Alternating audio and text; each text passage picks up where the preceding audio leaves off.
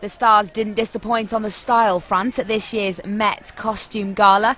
The exclusive glitzy bash is held annually at the Metropolitan Museum of Art in New York and is like the Oscars of the fashion world. It's the place to be seen in the most glamorous gown. Supermodel Agnes Dean says it's always a good night. You kind of know a lot of people, like, you know, after all these years and stuff, just to like have a really good time and, you know, enjoy the atmosphere and, you know, take it all in. Style winners at this year's event include Kate Beckinsale. They say big is beautiful, and that certainly applies to her midnight blue frock.